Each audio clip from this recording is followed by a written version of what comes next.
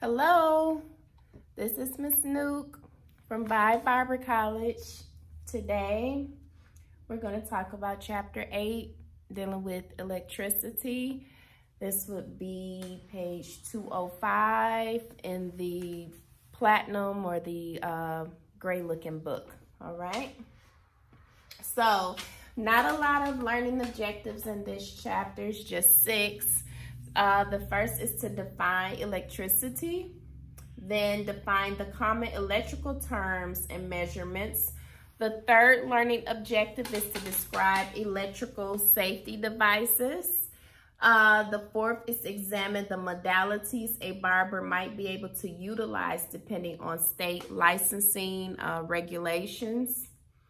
The fifth learning objective is to explain the electromagnetic spectrum, visible spectrum of light, and invisible light. The last learning objective, number 6, is to identify devices used in light therapy treatments, okay? So why study basics of electricity? According to the textbook, it says barbers should study and have a thorough understanding of the basics of electricity because barbers use and rely on a variety of electrical appliances and need to know how to use electricity and electrical devices safely. The next one says that barbers need to understand that special training is required to safely and correctly repair electrical tools and appliances such as clippers, trimmers, or your outliners. A lot of times it looks like a simple fix that we can do, but you need to definitely seek out another professional in dealing with the repairing of your clippers, outliners, and things of that nature, because you do not want to unmindfully electrocute yourself. The next one says that barbers need to understand the importance of periodic inspections to minimize the risk of fires caused by faulty wiring or overloaded outlets. Okay, so understanding electricity. So electricity is not matter. Electricity is not matter. It does not occupy space or have any mass. In fact, electricity can move through or across matter and space. Electricity is a form of energy that produces magnetic, chemical, or thermal effects when in motion. This energy is created by the flow of electrons between atoms.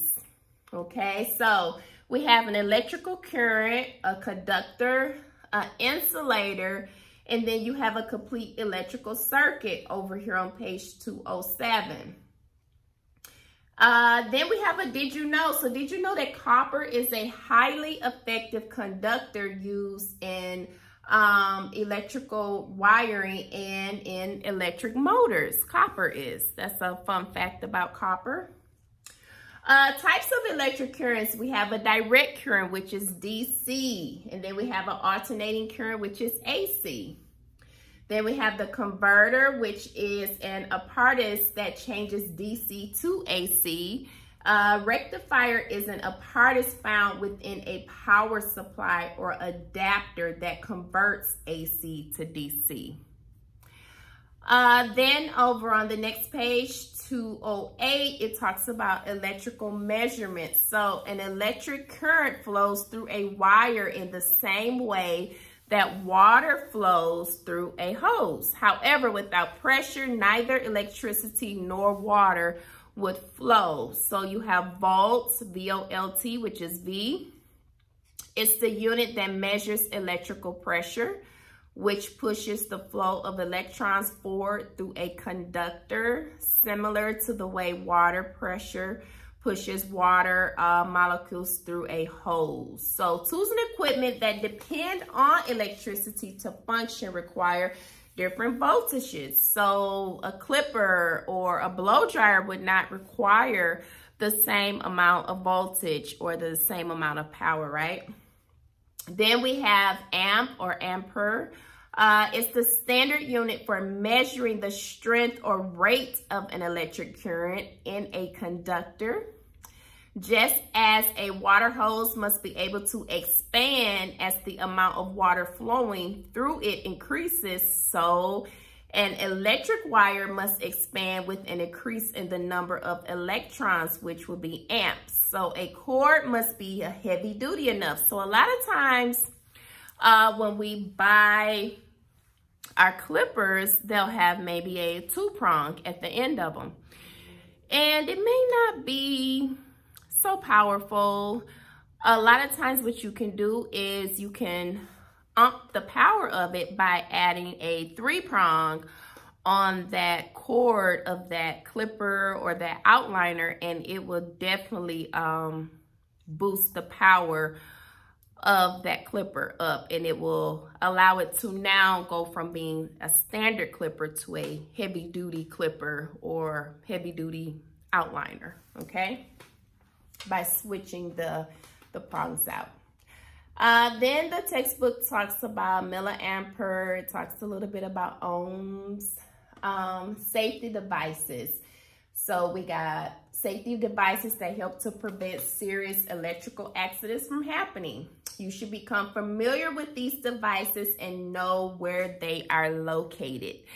When you all purchase your shops or schools, or when you all lease them out, or rather you are a booth runner or commissioner, make sure that you know where the fuse box is.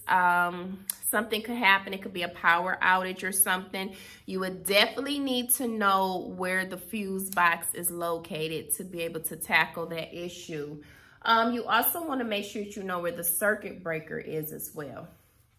Then the textbook talks about grounding, the GFI, which is ground fault interpreter. It's the sense that imbalances within an electric circuit, when it pops open, it means that it has sensed a ground fault or current leaking to ground. This device has surge protectors and must be installed properly to operate as intended. Otherwise, although the outlet may work, the protection function, it will be lost, and GFIs are required on all outlets located near or around sinks and water sources in the barbershop. GFI, ground fault interpreter. Then you want to make sure that you read over the guidelines for safe use of electrical equipment. Understand the terminology associated with electrotherapy, like polarity. It indicates the negative or the positive pole of an electric current. You want to be able to explain modalities, galvanic currents, disincrustation. So disincrustation will be used to facilitate deep pore cleansing. During this process, galvanic current is used to create a chemical reaction that acts to emulsify the sebum and waste in the client's pores. You also want to know about iontrophosis, the introduction of ions. It is the process of introducing water-soluble products into the skin. Both the positive and negative poles of the galvanic machine are used in this process. So ionic penetration takes place in 2 ways. The 2 ways will be the cataphoresis and the anaporosis, all right? Then the textbook talks a little bit about microcurrent. And if you go over on page 213, figure 812, it has an example of applied Tesla high frequency current within the facial, with the facial electrode. Then it also talks about explaining light energy and light therapy, the different wavelengths. And there's a chart of figure 813 and also table 83. The textbook talks on 215 about the visible spectrum of light. So it is part of the electromagnetic spectrum. Visible light makes up 35% of natural sunlight. Okay, that's visible spectrum. Visible light makes up 35% of natural sunlight. Invisible light would be the ultraviolet light, infrared light. Okay, then the textbook talks about light therapy, lasers, light emitting diode. Then therapeutic lamps, with an example of a therapeutic lamp on figure 816, page 217, all right? Couple of review questions about 10, and as far as the chapter glossary goes, it's about a page and a half. So this is Miss Nuke with Barber College talking about basics of electricity. Thank you. Have a great day.